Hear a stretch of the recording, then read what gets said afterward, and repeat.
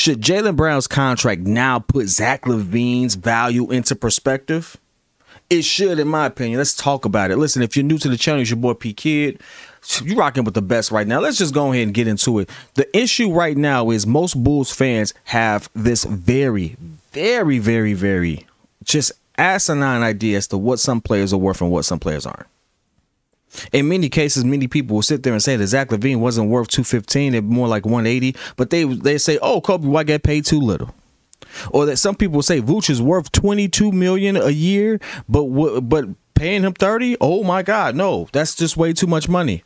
But you got people like Jaylen Brown who just got a 5-year, $304 million contract, and he's not better than Zach Lavine at all. He's not even the best player on his freaking team. You got players like Desmond Bane who are making $230. He's making more than Zach Lavine. He's not even the best player on his team. What this goes to show you is that the average fan needs to shut up and educate themselves on the fact that the money is going up. The market is going up. These players that y'all say ain't worth it are absolutely worth it. Vooch, to me, we got him at a discount. Vooch is a top 10, top 11 player at his position. And his matchup versus some of the best in the league is pretty freaking good. I'm not saying he wins every matchup. I'm saying the simple fact is he absolutely holds his own. And he's able to score from back to the basket. He has a good mid-range. He can shoot the three. He does a lot more than we give him credit for. But most people sit there and say trade Vooch or he's not worth the money you got. Those type of people, I sit there and say, shut it up. Because guess what? He absolutely is. But hey, 22 so whatever million. In fact, we underpaid. We underpaid for what Vooch does.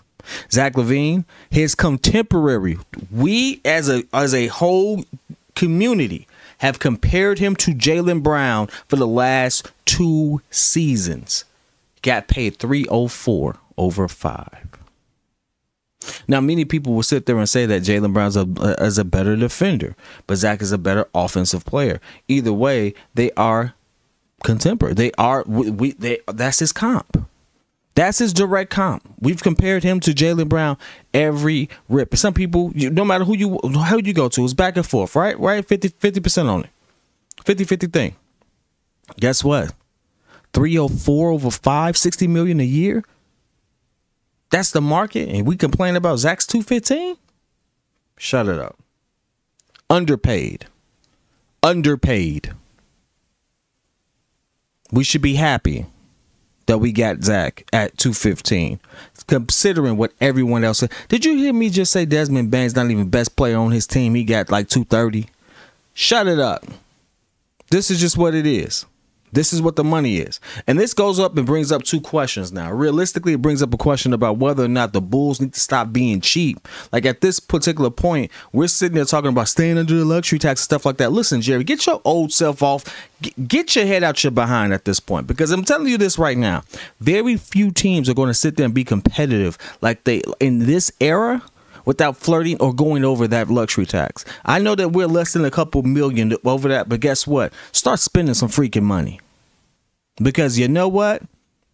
We're not going to go far without it.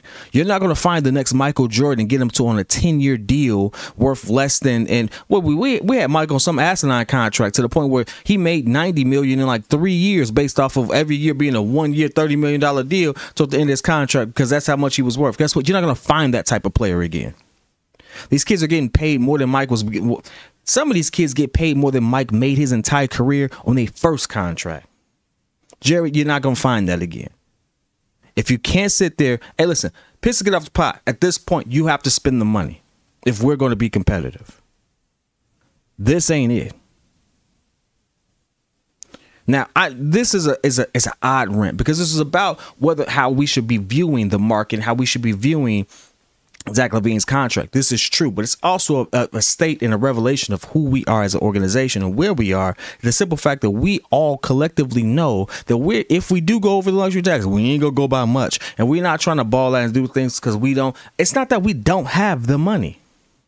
That's the part I want people to understand. It's not that we don't have the money. It's the simple fact that we have an owner who wants to sit there and play by a very old, outdated set of rules, and he doesn't. And he's being cheap. Guess what? you're not going to do it. If it happens, it'll be a one-off. You get one, you never get another one. Funny thing is, while it's true, absolutely true, that we won 3, with Jordan being probably one of the least paid people in the league. The next 3 that Jordan won, he was the highest paid person in the league. In fact, if you sit there and you do it, if you sit there and you adjust it by inflation, he would still be Jaylen Brown's contract would just now be itching close to or slightly over what Michael Jordan was making if you adjust for inflation in the 90s. That's how much we were paying. Mike had paid in the 90s. So guess what, Jerry? I understand that you don't want to do X, Y, Z. Guess what? It's time to do it. Because we're not going to be competitive too. This also brings in another question. Because everyone's looked at this, we've seen this, we've talked about Zach Lavine's contract. Obviously, you see how I feel about it. I'm kind of hot about it. But now we have DeMar coming up.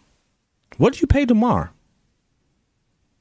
DeMar has been killing it at his position. He is a 2/3. He was king of the 4th. He's revitalized his career. You gonna pay him Vooch money? DeMar's worth more than Vooch. He's worth more than Vooch money. So what are we gonna pay him? Do we plan on keeping him? What is the state of this particular organization? Is this a prove it year? Ultimately, we have to ask those questions because guess what? When it comes down to if we're gonna run it back, DeMar's contract is gonna come up soon. We need to pay him. What you gonna do, Jerry? Gonna be cheap again?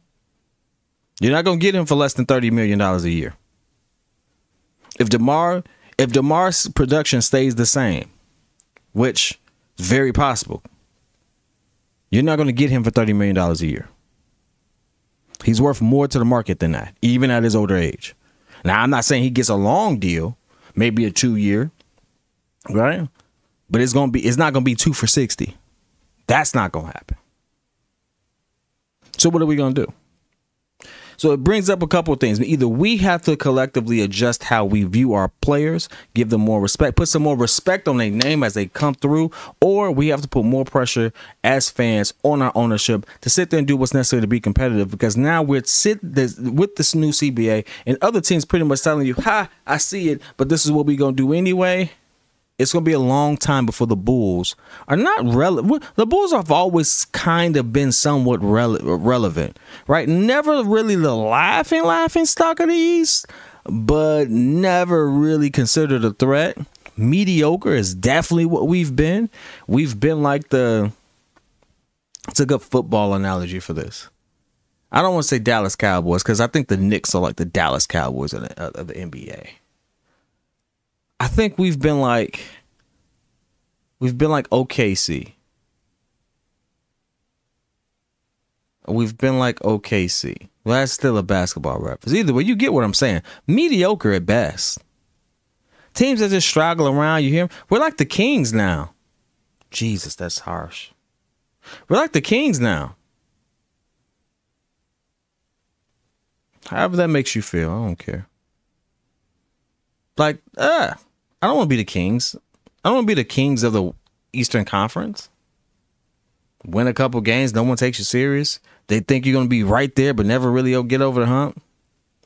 You make a couple moves, people see what you're doing, they say, "Oh, look at that! They're making some noise," and they get excited, and then you just fell off again. Like I don't want to be that. I don't want to be that. But I want to hear your thoughts, man. I want to hear how you feel about it. I want to hear how you feel about these particular things. And again, how do you feel about where the market is going? Are he contracts too much? Does Zach Lavine to you now look like a bona fide discount? To me, it definitely is. And ultimately, what does it mean now that we see this money going up for Jerry? What does it mean? What is the state of it? Let's talk about it. Listen, whether it's love, whether it's hate, put it in the comments. I'll be in there with you, man. Listen, I'm always here for the smoke. That's who I am. That's what I do. Like I said, you're rocking with the best. Anyway, put it all in there, man. Till next time.